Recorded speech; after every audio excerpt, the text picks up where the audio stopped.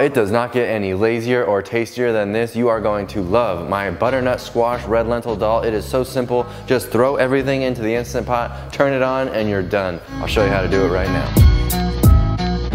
Hey everybody, this is Dylan. You know the purpose of my channel is to make eating healthy food simpler and less requiring of any thought at all. You know what I mean? You gotta just be able to walk in the kitchen and whip something up without even using your brain. And this red lentil dal will get you there because all you've gotta do is throw some things into the pot and turn it on. You don't even have to chop. I'm gonna do a little bit of chop, but I'll explain why. If you like Indian food, this one tastes restaurant quality, delicious, and you can serve it over rice. You can add some greens to it if you want to. The sky's the limit. You know what I mean? Come on in, I'll show you just how lazy and tasty this one is. Y'all, the first step is to throw 2 cups of red lentils into your Instant Pot. I'm using the 6-quart Instant Pot, by the way. That's pretty much the perfect size for this dish, in my opinion. You can rinse your red lentils first, unless they're already clean and ready to go, no big deal. I'm gonna chop you up a yellow onion and throw it into the pot. Normally, you can get a 10-ounce bag of frozen yellow onion already diced up. They sell it at all the major grocery stores, and you just dump the 10-ounce bag, 10, 12-ounce, whatever.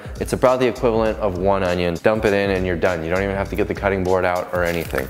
But I forgot to buy it. So we're gonna chop an onion real quick, no big deal. Doesn't have to be perfect. It's gonna get cooked up nice with all these lentils. Everything's gonna become kind of like a homogeneous dish. There it is, chopped up. Throw it in the pot and let's move on. Next up, I've got a bag, just like I was saying about the frozen onion, I've got 1 bag of butternut squash. This is also probably 10 ounces, yup. And that would probably be like a half a butternut squash if you really wanted to use a fresh butternut squash. But this stuff is so easy to work with. It's already chopped up, ready to go. Let's open this bag up and let's just dump it in. Look at this big, beautiful pieces. But all this butternut squash is gonna become a mush. You don't have to worry about any of the texture or size of choppings or anything like that for the squash, because it's just going to become like the mushy perfection of the dal. Did I get that right, Reebs? The red lentils and the butternut squash make it really creamy. It's very creamy. This is such a good dish. You're gonna love it. As you can see, there are quite a few spices going into here. A lot of my Indian dishes do have lots of different spices. First up, I'm throwing in some ground garlic. This is just garlic powder, granulated garlic, no big deal. Look at that little smile.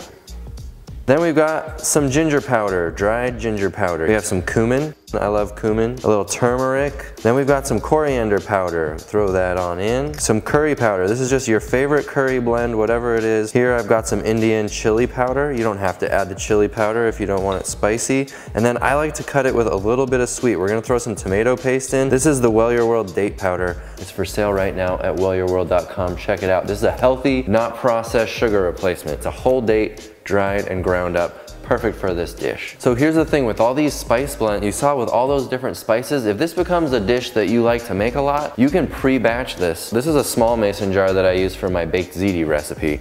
And I put in all the spices, a little bit of lentils and wild rice, and then all you do is dump this into the Instant Pot. You could have like 5 or 10 of those jars ready. Dump it in, throw in your squash and your onion, and boom, turn it on and you're ready to go. I'm wondering when you're gonna give us that Instant Pot baked ziti recipe. Oh, maybe it'll be coming soon in the future. That's one of my favorite recipes. You're gonna have to really beg for that one. Now I've got a couple tablespoons worth of tomato paste. You could use a whole jar of the little tomato paste, but this is probably more like half of one of the little 6-ounce jars. Now I've got 5 cups of water. Here's 4 plus 1. Throw that into the pot. And then I like a little bit of soy milk or whatever your favorite non-dairy milk is. I throw a cup of that in as well. Gives it a little bit of a creamier flavor too. And boom, let's give it a stir. If your lentils were wet, you want to definitely make sure to stir them because red lentils are notorious for getting clumpy if you rinse them and then let them sit. So just give this a stir. Boom, close it up. We're putting it on 5 minutes at high pressure and then we'll give it like 5 minutes to do a natural release and then you can just manually release the end and eat up. Well, that's going in the Instant Pot. If you want to get fancy and put some fresh cilantro on, here I have a little bowl. I'm just going to chop up a little cilantro. And then when you serve a bowl of this over some rice or whatever, you could sprinkle on a little bit of chopped cilantro just to get that fresh herb finish in your bowl. It's really tasty like that. But I'll be honest with you, 9 times out of 10, I do not throw on the fresh cilantro. I just throw everything in the Instant Pot, let it rip, and then I serve it over some leftover rice because I love to make my rice in a big batch and then keep it in the fridge in a Tupperware like this. You know, I love to cook rice like pasta, so I'll just heat up a big pot of water, dump in the rice and boil it for 30 minutes, strain out the water, and then close it back up in that pot and let it steam for about 20 minutes, no heat, so that the rice can dry itself out. Oh, another little tip I wanted to mention, I get a lot of questions about with red lentils in the Instant Pot, some people worry about the burn warning coming on. As long as you give it a good stir, I have not had the burn warning be a problem on this at all. So that's it. We'll be right back with some dal. It's time. Woo.